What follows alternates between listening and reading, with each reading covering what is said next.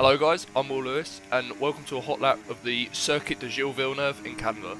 Going into turn 1, braking just at the concrete patch on the right, down into 4th gear, drop it to 3rd for turn 2 to naturally slow the car down and get the best run possible, keeping the revs high.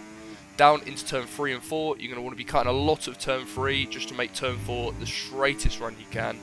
Down into 6 and 7, you're going to want to be cutting the inside as much as you can, as that turn 7 curb can be quite tricky on the inside, so the straighter we make the corner, the better we're going to be.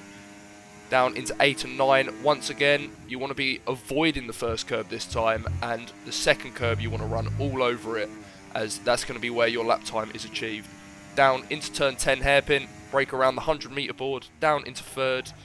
late apex, just setting up the run for the straight, down this casino straight, up towards the final 2 corners of this lap. You're going to want to be sending these as much as you can, big commitment, braking around the 75 metres, down into 5th, take curb on the inside, all the way up to the wall on the right, and that is a lap of the Circuit Gilles Villeneuve in Canada.